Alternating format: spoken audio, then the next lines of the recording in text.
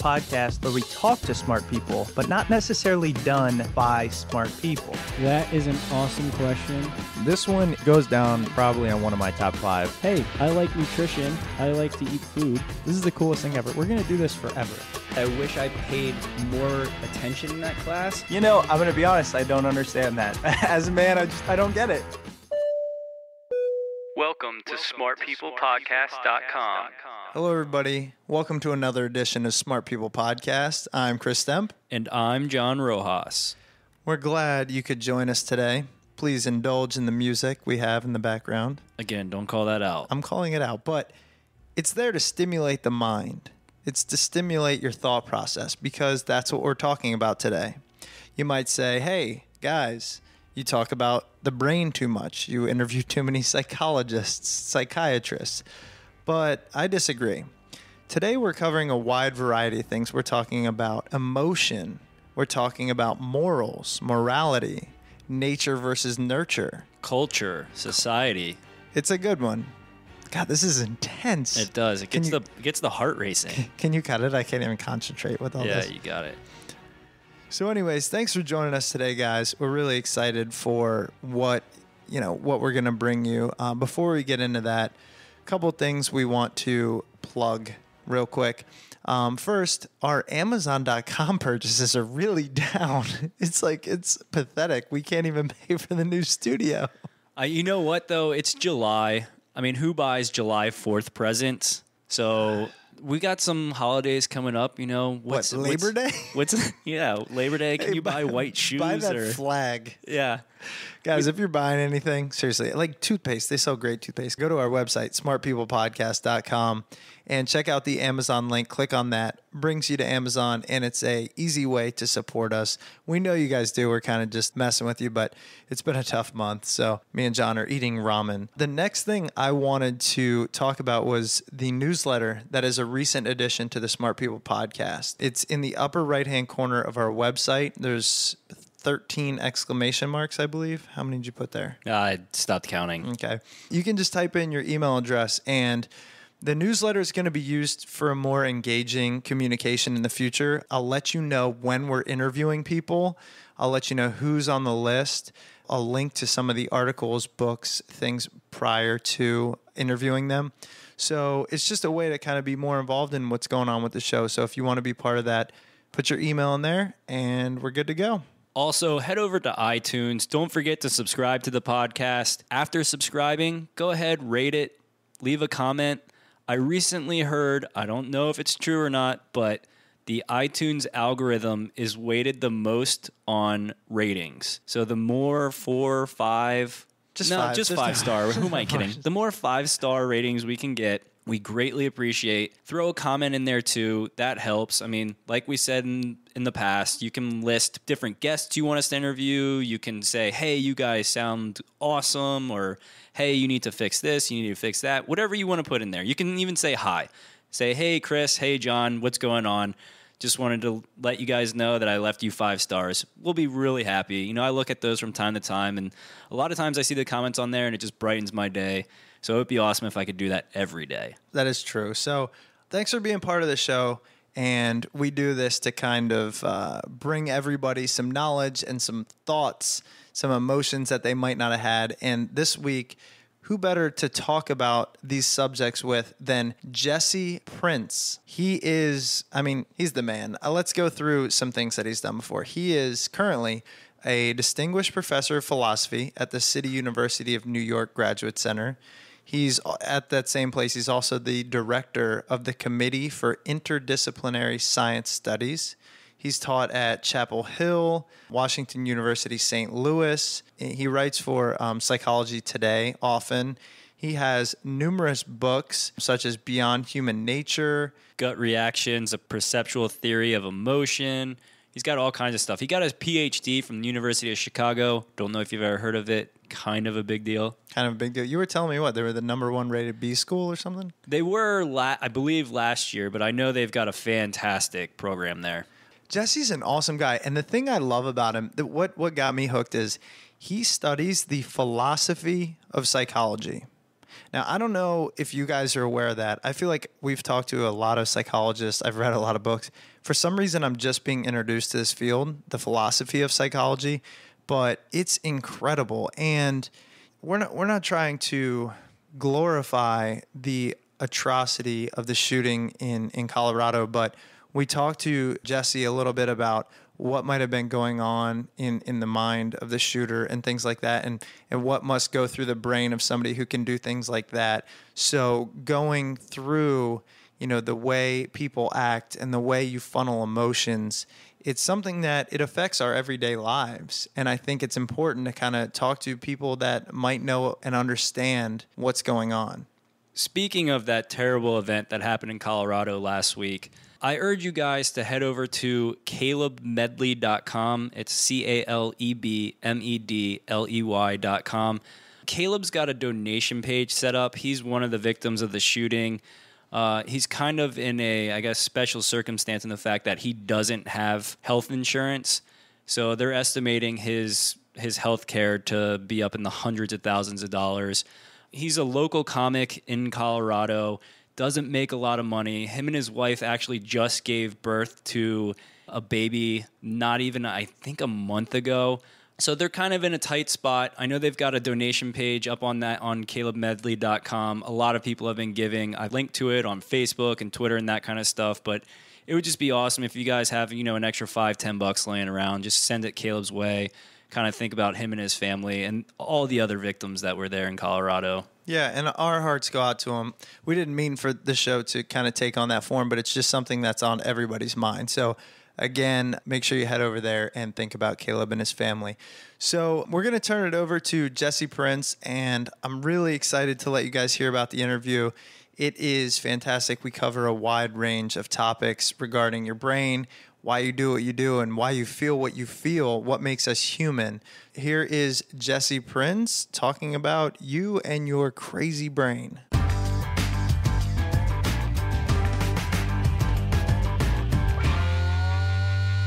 I first want to start off and say, as we just discussed prior to the show, you deal with the philosophy of psychology, which is something I find incredible, and I can't believe I hadn't heard that much about it up until now.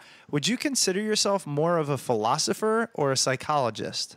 Well, I think even the question reflects something about where we are now in our very specialized world. There was a time when psychology didn't exist as a separate discipline, and the people who thought about the mind were really philosophers by training.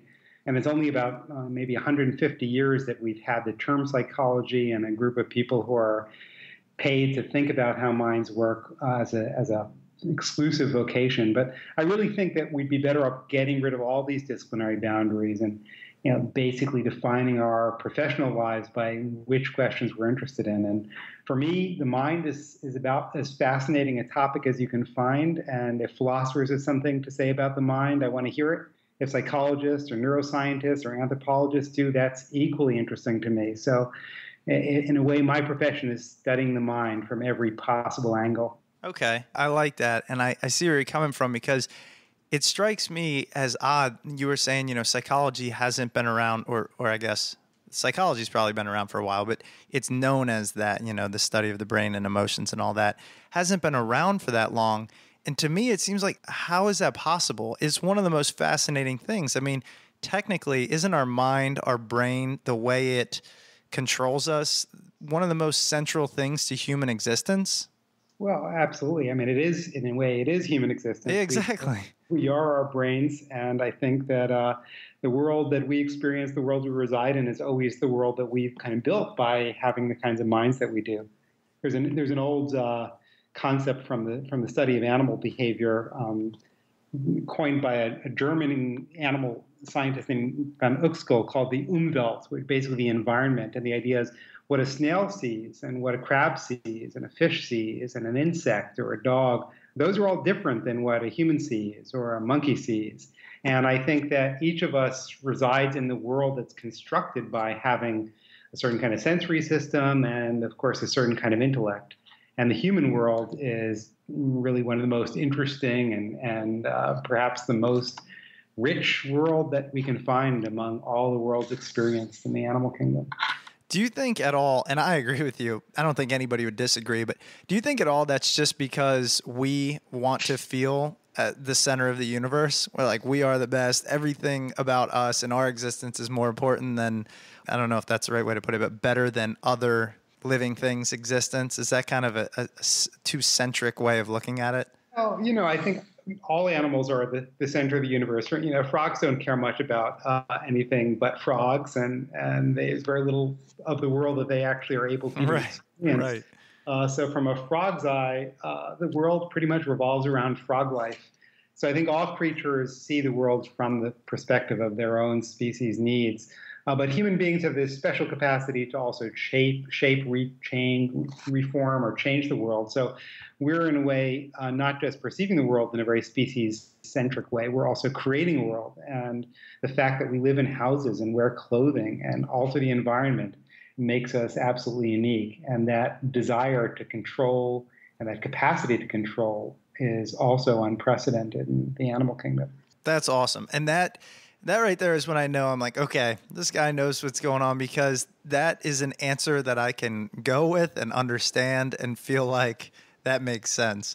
I wanted to kind of dive in a little bit to, I know you deal with a lot of different things, but in your writings and your research, you talk a lot about nature versus nurture.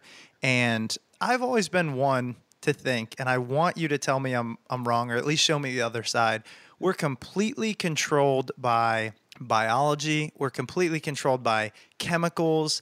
I mean, when I break it down, I'm like, well, happiness is just some dopamine or serotonin chemical released by our body, and we really don't have anything else. And I think, correct me if I'm wrong, you tend to stray away a little bit and say the way you experience the environment is also going to impact who you are. Could you kind of dive into that for me? Absolutely. I mean, I think that the really fascinating thing about human beings is that we are capable of learning. I mean, that's really what sets us apart. All of our incredible accomplishments come through incremental learning. If you think about the structures we build, the sciences we have, they all come from step-by-step improvements in what we know and how we understand. And I think if we were driven by our biology, we'd be where the animals are. We'd be stuck with some fixed program that totally delimits what we're capable of doing. But instead, we have a biology that says we can go beyond biology. We have a biology that says this is our starting place, but we can acquire knowledge, share, and disseminate information that allows us to go beyond the biological givens and create this thing called culture. I mentioned clothing before, and I think just to pause and meditate on the miracle of clothing, like it's just totally spectacular that all of us right now are sitting wearing some kind of outfit. And, other creatures don't do that. They walk around naked. And it's not just that they're hairier than we are. It's that they couldn't do it. They couldn't come up with this idea of, oh, let's conquer the elements. Let's protect our bodies. And the fact that human beings can do it and do that differently in every corner of the world and do it in a way that's self-expressive and do it in a way that's constantly changing is, I think, we think fashion is superficial, but it's actually a deep insight into just how spectacular we are. And I think that feature that makes us most spectacular is our capacity for change, for reinvention, for growth, for learning, and for creativity. I saw something that you said, experience can change the mind. And are you talking about the way somebody grows up, or what's the word? I don't want to use a derogatory term, but people that are kind of a little crazy. Is that often, do you think it's primarily because of how they were raised or something in their history? Or is it something you're born with? Because from what I know about it, a light can just turn off in your mind and you can all of a sudden be a different person. And that seems like it would be driven not by the environment, but primarily by your biological makeup. Well, I do think we need to get beyond the dichotomy between biology and learning. Obviously, we're biocultural creatures. Having the minds we do biologically is very important for having the outcomes we do. So, because we have minds that are more sophisticated than a dog, if you take a dog to college, it's not going to learn. If you take a human to college, it's going to learn. So that's something about our biology. But the learning itself, that's coming from the environment. So What's special about us is this capacity for growth. And I think when it comes to mental illness, you'll find a similar biocultural story. You'll find a story that depends on our biology, but depends on the environment as well. So look at something like depression. So a lot of people suffer from depression, but there are huge cultural differences in how much depression there is and how depression manifests itself and who gets depressed. So we're actually seeing depression on the rise. We're seeing a 10% increase each generation in depression. And we're also seeing that women tend to be much more depressed than men are. And one story would just be to say there's something, I don't know, there's something in the diet that's making us more and more depressed, or that women are just biologically more prone towards depression than men. But I think a biocultural story looks at it differently. It says every human being is born with a capacity to become depressed. Maybe some have a greater capacity than others, but environmental variables are going to start to have an impact on whether that capacity gets realized. So living in a world of constant stress and exposure to high-speed media that make us feel inadequate by constantly being confronted with images of people who are better than us, more successful than us, with all this pressure to succeed, that can be a real downer. And if you see an increase in depression, it might have to do with the fact that the media age has put people into a kind of face-to-face confrontation with their own inadequacy 24/7, every time that TV goes on. Or if you think about women, the rise in female depression, women's lives are tough, and we've lived through a radical change in possibility for women in our recent history. And a consequence of that is there's all this pressure for women to be caregivers, to run a household, but also to succeed in a career. So suddenly women are saddled with these double expectations that they're going to both maintain a household and bring home the bacon. And it's not surprising that that joint source of pressure is having a differential impact on half the population. So I think what we gain from a biocultural perspective is a kind of science of difference. We say, look, not everybody is ending up depressive. Not everybody is ending up ill. And what's the difference between those people who have the bad outcomes and those people who have the good outcomes? Something about their biology may matter, but if you leave the environment out of the equation, you may be missing out on a huge factor in explaining these differences in outcome. Look at cross-cultural differences in happiness. It's true that some people are more prone to be joyous than others. Some people are, temperamentally cheerful. But cross-culturally, you see huge national differences. And even countries that have suffered from tremendous turmoil within, countries like Colombia, which has been racked by civil war for decades, score higher on happiness measures than countries like the United States. And you say, what's going on there? Are they just like biologically different from us? And we know the answer to that, and the answer is no. And what really seems to be going on is that there are cultural factors that lead people in different national settings to feel greater contentment with their lives than in other national settings. Poverty, war, violence, those things can make people misery. But there are also just approaches to living that can make a huge difference in whether you face each day with a smile or with a frown. I wanted to ask the question right before you got to answering it, based around the fact that, do you think that, teens and adolescents now are becoming more and more depressed because of social media and all that kind of stuff? And, you basically said, yes. Do you deal with any research around that? I mean, what are the kind of studies and stuff that you've seen that show that direct, correlation with the increased social media and comparing yourself and those type of things? Well, I think we need to really recognize that media can change the mind, and it's early days, and a lot of the relevant research isn't done. Take a domain like video games, where people really have started to look at the effects, and it's a double-edged sword. So you can see, for example, that playing video games, including, and in fact, especially including violent first-person shooter games, actually has all these positive results. It makes people better at multitasking. Jesse, Perfect. wait. I'm sorry. I have to cut you off. Okay.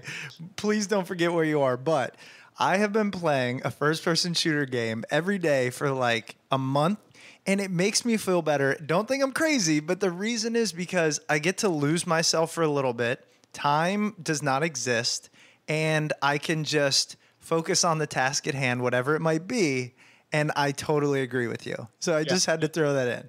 you still have me on the pros, and I'm going to get to the cons. We knew that was coming. Good side is really good. I mean, the good news is like every cognitive measure, how well you attend, how well you retain information, all that stuff is improving as a result of these games that require hypervigilance and hand-eye coordination. But the downside is that the sheer violence of these games is also, to a certain extent, anesthetizing people to shooting. So I certainly think we need to be cautious about jumping to conclusions like video games made somebody commit some egregious crime. It's not that simple. But I do think there's pretty good evidence now that exposure to media violence does increase the probability of violence. So we're in this delicate game. We have a balance, a kind of dance that we need to figure out how to do, which involves taking the good that's coming from all these new media, but also protecting ourselves against the potential harm. And I think that the dangerous position is the one that says this stuff has no impact. It does. And I think what we need to do is really use the sciences at our disposal to figure out exactly what that impact is and how to control it. I think we would be doing a disservice if we had someone like you on the show with something in the news so prevalent as the shooting at the movie theater in Colorado and not talk to you about that, especially because you deal with morality and emotion, something that I think played such a huge role in the violence out there. I wanted to ask you, I mean, you're the perfect person. Do you think, or what do you think behind somebody who can do that? Were they born that way, or is it a combination? You know, I have so many questions for you, but I guess the first one I wanted to know is, were they not loved as a child, or is it just you're born without the right DNA structure? Well, first thing to say is that I think we don't know enough yet about James Holmes, but I do think the ways in which he seems to have had a break with reality suggest a kind of psychotic disorder. So he might be schizophrenic. Wow. And one really fascinating thing about schizophrenia is that in identical twins, we're talking about people who are genetically identical, the chance of one twin having schizophrenia if the other does is still basically a coin toss. So wow. It's much, much more likely that you're going to be schizophrenic if your twin is, but it's not guaranteed. Mm-hmm. And that tells us that it's not simply part of the biology. It's not simply that you have this destiny that you're going to end up having florid, paranoid hallucinations if you have a certain genome. You can have the same genome and end up that way or not. So what's going on there? And one of the things that I think frustrates medical science is we really don't yet know what the environmental factors are that serve as the difference maker. What's the trigger that makes somebody who has this disposition end up on the psychotic side as opposed to the healthy side? One thing we tend to find when we look at the environmental contributors to mental illness is they often involve very isolated events, a specific trauma in a person's life, a specific aspect of their biographical experience might be making a difference, rather than some broader factor that's shared between them and everybody who happens to be in their cohort. So I don't think we know what went on with the Holmes case, but I do think we know enough about the science to believe that it's not just the genes that made him do it. And of course, there are lots of people who might suffer from the same clinical syndrome, say it's schizophrenia, who are not going on killing sprees. Right. And actually, we had this debate, John and I had this debate last night, and I didn't mean to focus on this topic, but it's hard to avoid it. With somebody like this, do you think, given all the research you've done, I mean, obviously you know a ton about this, is it possible he was so removed from himself or reality he didn't know what was going on? Because and I hesitate to say normal, but somebody who understands how terrible something like that is, I just find it hard to believe you can not know what you were doing or what just happened. I think we don't know enough about him yet. There is this talk that he thought he was inside some kind of simulation. But I do think that there's a way in which all of us are living in a kind of delusion. In fact, many delusions. So, all of us, for instance, have the courage of our conviction. So take morality. We all really believe that we're right. Everyone, take politics. Everyone thinks that they're voting for the right guy, gal, and that's deeply felt. And when you see somebody who votes for the for the opposition, you say they must be an idiot, or worse still, maybe they're evil. They must, they must really know that you're right, but they're still voting for this bad guy. What's wrong with them? And I think that once you get in a mindset that says this is the one and only truth, you end up with a kind of distorted view of reality. So, and we're even seeing that now with the debate over this particular tragedy. So, for instance, the left have gotten very excited about gun control. This is an opportunity for them to support gun control. And I actually think there are lots of good reasons why there should be more regulation on guns. So I'm not trying to take a side on this issue. But this particular case seems irrelevant. This guy had enough homemade bombs in his apartment to blow out the walls of his building. Right. Suppose he brought one of those homemade bombs to the movie theater and used that instead of a submachine gun. This guy would have killed a lot more people. Yeah, I didn't even think about that. There's nothing about access to guns that makes this person more of a threat. He's a deranged individual who has decided with a sense of deep conviction that he has to do this thing. And he's going to find whatever means are available to do it, whether it's legal or illegal, whether it involves use of firearms or, maybe household cleaners that he's turned into some weapon of mass destruction.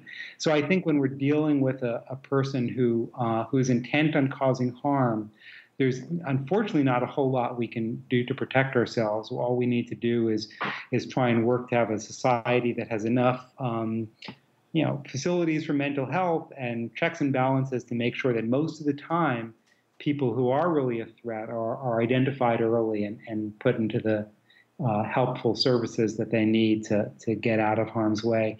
And, I think that usually does happen. This was really a rare and isolated event. Right. And, I think this kind of plays into, not this specifically, but talking about how cultures, our media-driven culture or societies, how they change the way people act. It plays right into the book that you have, Beyond Human Nature, How Culture and Experience Shape Our Lives. And you talk a lot about even through where you are geographically, that can substantially change the way people act and people respond to even similar stimulus. So do you think that things such as violence can be easily determined by something as simple as gun control, or is it also the way a society is as a whole? We're not as religious, or we're more religious, or we're not as tied to our family as another culture. How does that change the way we act as a culture? I think it's all of those things. I think we really need to, it's risky to be too narrow in thinking about the variables that matter. So sometimes having strong family ties can lead to greater violence. Sometimes it can lead to less violence. If you take, look at any particular variable, take something like alcoholism. And you might say, okay, what causes alcoholism? And you might say, oh, well, this is a genetic problem. There's a gene for alcoholism.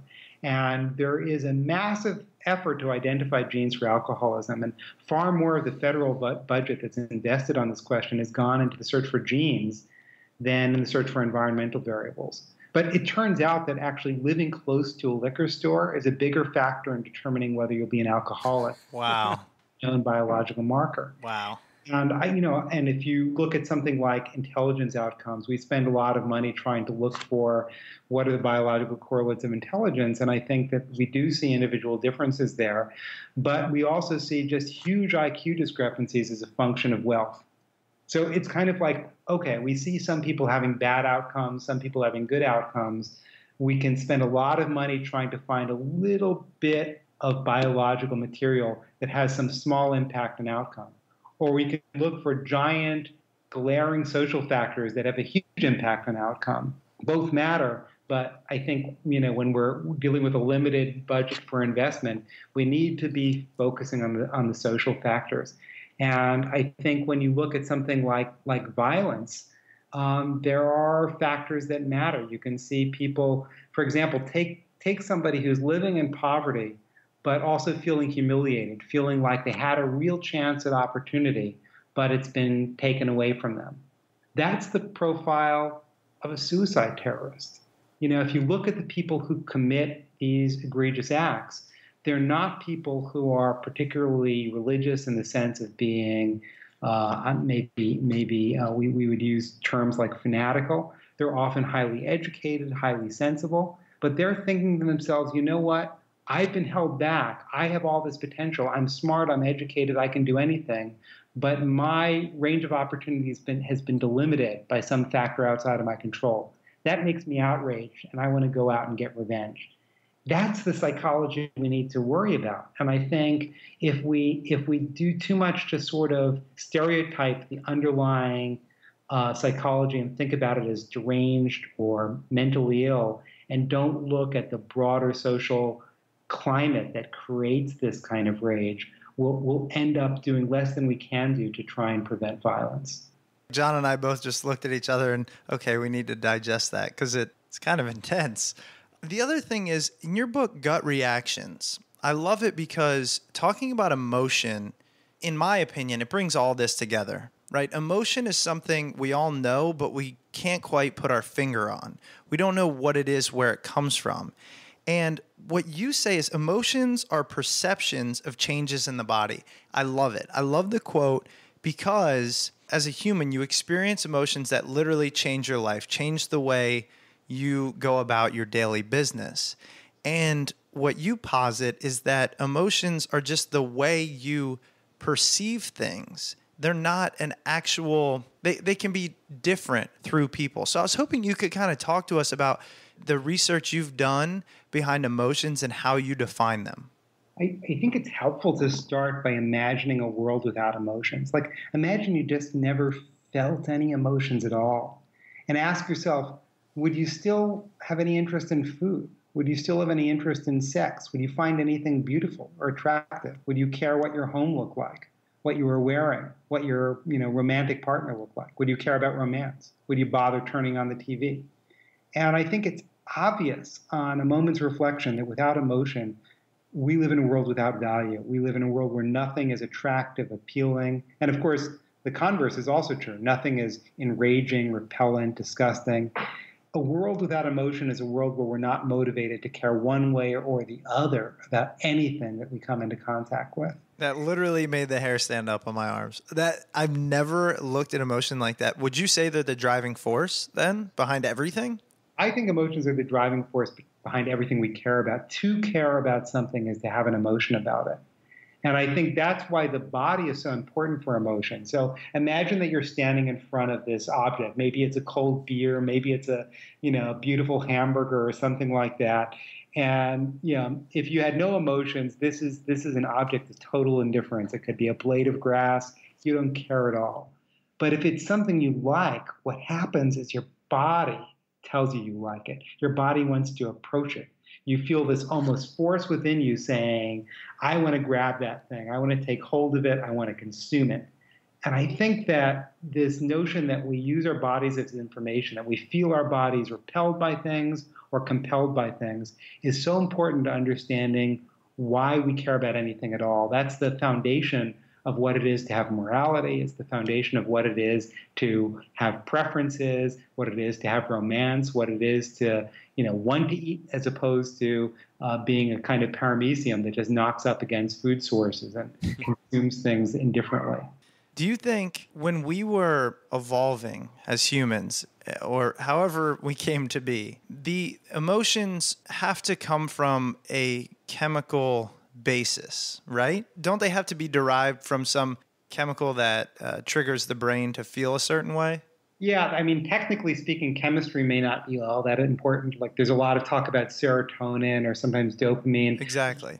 These chemicals are like the major workhorses in the brain. And, dopamine is sort of involved with everything from memory and attention to dreaming. I mean, it's just the idea that there's a chemical for each emotion is overly simplified. What really matters for emotions is not the particular chemical, but some very sophisticated bit of brain circuitry that really drives a pattern of behavior. So for depression, it might be a withdrawal behavior, that kind of brooding, moping behavior that makes us disengage from reality. For anxiety, it's a kind of freezing behavior where we just feel this respiratory arrest. We feel like our heart is about to pump out of our bodies and we're paralyzed by that. Anger might be this aggression. You feel your fist clenching. And I think all of these different emotions are really better understood as these bodily patterns. The chemistry matters, but it's really a much more specific set of neural circuits that lead us to behave in certain ways. That's the first time. We've talked to tons of people in the psychology field and everything, and that's the first time I've ever looked at it and thought it's not just plain cut and dry. So what you're saying, is it possible to two people to have the same, and this is a tough question, but two people to have the same chemical reaction, right? Say you're watching a scary movie and you had them hooked up to every brain imaging thing and they had the same reaction. Is it possible that they then internalized it differently and then their outcome and the way they acted and the way their body responded would be different? Well, it's certainly possible that people could have the same inputs and different outputs. So, I mean, whereas we can think about the brain as just a system that takes all this information in and decides what to do with it. And it's even possible to show that you put somebody in front of a film. There's this lovely neuroimaging study where people are forced to watch The Good, the Bad, and the Ugly, a classic spaghetti Western. So what's going on in the brain in different people? And really, to the surprise of the neuroscientists, pretty much the same darn thing. So two different people watching the same film react in the same way. And that, that's kind of cool. But it doesn't mean that they're going to ultimately have the same reaction to the film. It doesn't mean they're going to, do the same things after watching the film. And I think what we really need to spend more time exploring is how people who have the same environment, exposed to the same thing, end up responding very, very differently. And the answer to that question is going to ultimately involve something going on in the brain. But we need to think of the brain as not just this kind of isolated little computer that's been somehow hardwired, but more as a very flexible system whose pattern of response is the result not of the here and now, not of the stimulus coming in, but on a whole biography, a whole culturally situated background that tells the person what they should do under different circumstances. That's incredible. I enjoy that response. And I know we're getting close to the time here, and we're doing this a little backwards. Usually I ask this question first, but especially given my own interest in psychology, I was kind of wondering if you could quickly tell us, did you always know you were fascinated by this? Have you always wondered, how do people think? How am I being perceived? How are others perceiving the world? And how did you come to basically do exactly what you do in terms of studying the brain and people and reactions, emotions, things like that? I mean, I think these are questions that fascinate everyone. I think it's one of the really interesting things about people, about human beings, that not only do we have a psychology, but we can think about that psychology. So I think everyone tends to be fascinated by this. I think for me, it's not clear what the path was, but I do recall from a very early stage being an observer of human behavior. And I think, a lot of people are fascinated by behavior. I grew up in New York, very multicultural place. So I was exposed to a lot of different forms of behavior. But then I moved to the Midwest, and I lived on the West Coast, and I lived in the American South for 5 years, and I lived in Europe. And I think that path through different positions in the world was a kind of wake-up call. So if you grew up in New York, everyone is a liberal. I mean, not just like a real lefty liberal. Like, I didn't meet a Republican until I was in college. And you move, just a few miles away. You don't need to go out to New York State. And suddenly the default is really different. And I think what that tells you is that environment matters. If you look at why people vote the way they do, you can ask all kinds of questions about what sort of arguments do you have, how did you arrive at your position. The truth of the matter is demography is the bigger predictor. It's really where you grew up, what you've been exposed to.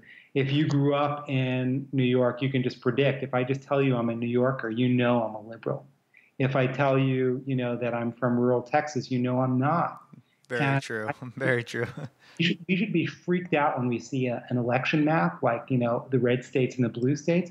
Why should where you're located on a friggin' map have anything to do with your politics? If we did this by reason, then every individual should be able to reflect and arrive at their opinion based on whatever evidence and arguments they could come up with.